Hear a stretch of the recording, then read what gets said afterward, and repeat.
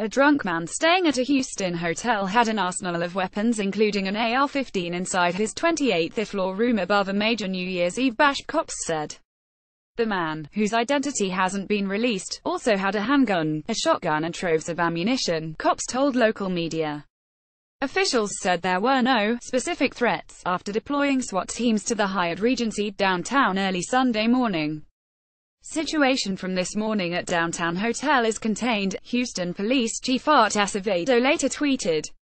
Police were reportedly forced to wait for the man to sober up before they could interview him. KPRC Hyatt security called the cops around 1:30 a.m. Sunday when a guest at the hotel bar became increasingly drunk, the Houston Chronicle reported. They initially tried to have the man go back to his room, the newspaper reported. He started to fight back, however, prompting officials to call the cops. Houston police and security went to his room to collect his belongings, where they found ammunition all over the room, local NBC affiliate KPRC reported. They looked around further and found the firearms, Police Lieutenant Gordon McIntosh told KPRC.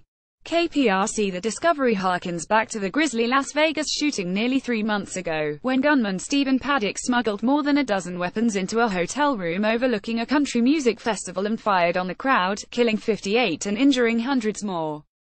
He was booked with trespassing and unlawfully carrying a weapon. The suspect's Chevrolet Silverado was also reportedly towed and inspected.